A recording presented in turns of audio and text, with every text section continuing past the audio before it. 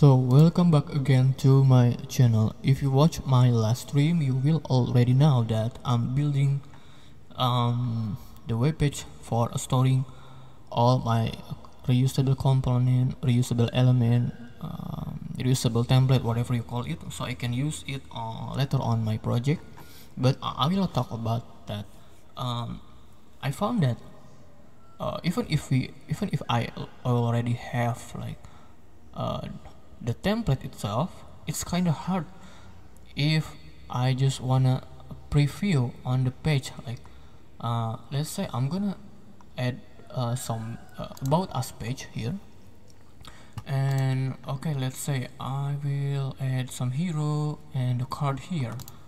So I will go to the template and find the element, the template here, and insert.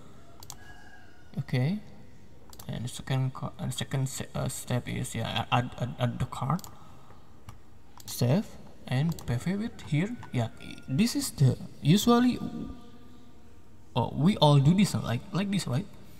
To see if it's good or no, whether the element is okay, this is good on about us page, but oh yeah, no, this card, I don't think this card is good on the about us page. So I have to delete this, save this, and then reload this. I think this process is kinda waste of my time little bit, yeah.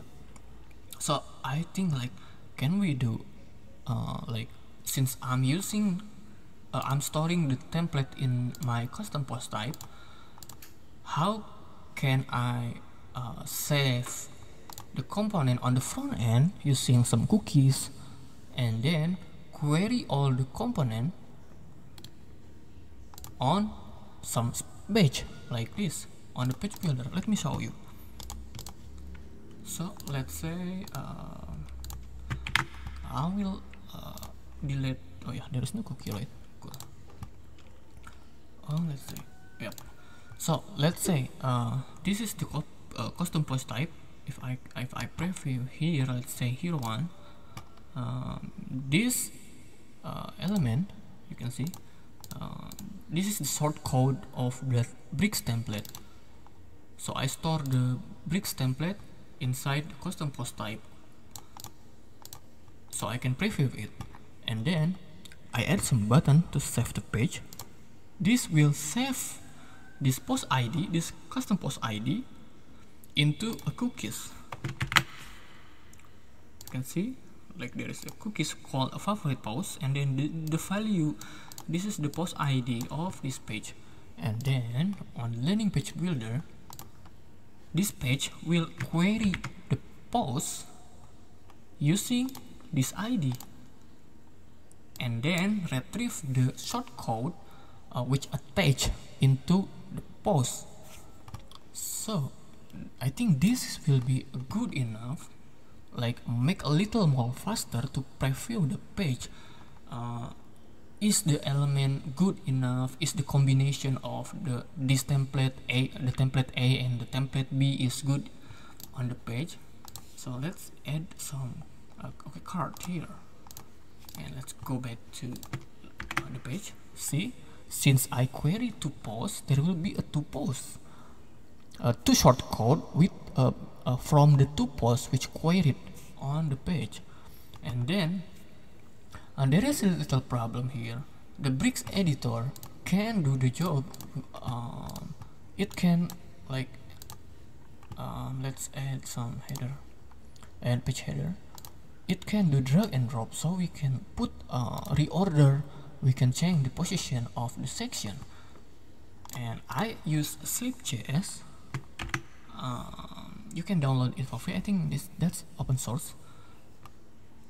So you can so I can able to drag drop the DOM element. So if you take a look at this, the console, so this post is a post ID 1000. So I can like click those DOM and then reorder. This is really nice, right? And I do need two buttons. The first is to copy the element, because yeah, maybe I need some duplicate of the element of the template itself, or delete the DOM element. So let's say let's add a head. Do I have? Oh yeah, I have header. So let's set to the builder. Okay. So let's put something like this, right?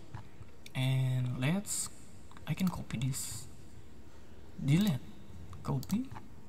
Yep, I think this is good, like to preview whether the composition of the template is good on the page or no. Let's say, because let's add this. Okay, let's move the position again. Oops. Oh yeah. And let's say, okay, let's say I do this. I add this element. It's not good, right? If I add those on this editor, it will take like couple of steps. Add template, save, and then like preview. Oh yeah, it's not good. I back to builder. I delete it, save it, and look it again. Yeah, more good. Yeah, the process will be like go back and forth like that. But if I do this, sorry, I can just like save and okay. Now this is good. This combination is good. So I think I found like a really good idea. Maybe I'm sure I'm gonna try this maybe on the next project. Not on the next project, but maybe on the next couple months, like 2 or 3 months, because I want to make this at least it can do the job. Like there will be an exporting to PDF, so the client can see the wireframe.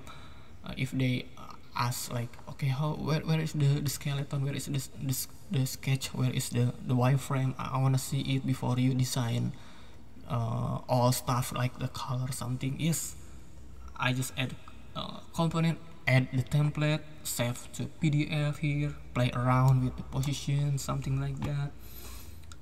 And then maybe I will add a functionality to this, like something like this stage, like change the text. So change the text, export to PDF, and then I can send to the client, hey, this is a wireframe, do you agree, do you think this will be look nice or no, you agree with this kind of the wireframe, something like that. If they agree, then I can do the actual design to be able to match with the identity of the website, the purpose of website, and something like that. Okay, anyway, this is just an update of my current work. I will keep updating about what I am doing on the next videos. So thank you for watching and happy coding. See you.